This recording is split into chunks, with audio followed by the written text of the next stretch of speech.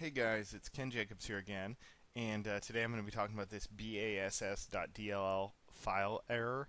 We've been getting a lot of support requests and help tickets and such regarding this specific DLL, so I wanted to give you a kind of an idea of what it is, and then also walk you through a solution of how to fix the errors.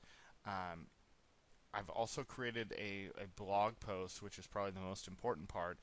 If you click the link below this video, it'll take you to the blog post where I walk you through the exact steps on how to resolve this error.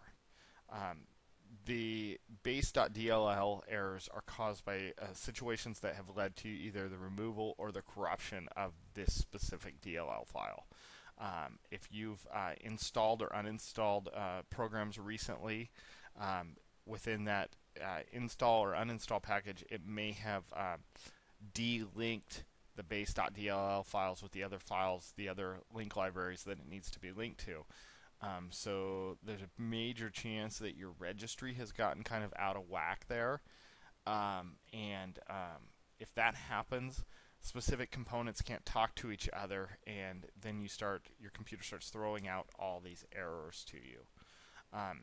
Your errors could be anything from the file is not found, or it's missing, or this program's requiring the base.dll file which isn't found on your system, anything like that. Or it could be completely different. As long as it's referencing that specific DLL file, then we know it's most likely a registry problem.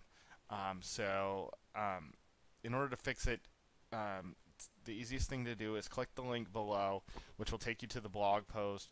Follow the steps. I laid it out in a step-by-step fashion exactly how to fix this, and it should be fairly easy. If you have any problems, feel free to email me or private message me or anything like that. Get in touch with me, and I'll see if I can help you. But most likely, I made it as simple as possible for you to just follow the steps and get this error resolved. So if this helps, leave us a comment or kudos or something on the blog, letting other people know that hey, this works.